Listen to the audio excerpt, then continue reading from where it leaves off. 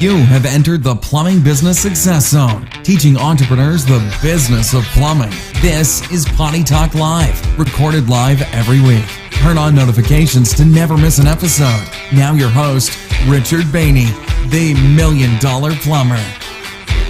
And I say this with brotherly love and wanting you to be successful, okay? And I get it. Look, if we're plumbers, and I'm talking with you here, and I talk with guys all over the world, okay?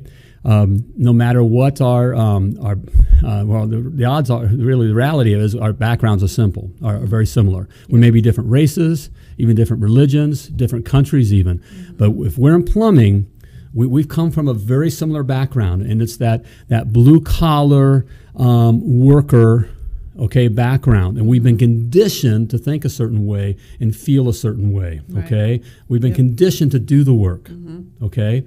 And that's very deep, okay? So we bring that with us into our business, okay? And so when it comes time to charge what the business needs, we're looking at, really what we're doing is we're looking at ourselves and saying, I don't, I'm not worth that. Not worth it. Okay? Or I wouldn't pay that for that. A lot of us, that's a biggie, all right, are very budget minded. I mean, if you shop at Costco, you think buying that truck, getting the best deal for a used truck, you do all the repairs yourself, you do the painting yourself, you do all the yard, you do everything yourself, and you buy the cheapest you can.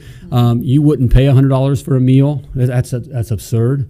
Okay, those kinds of things.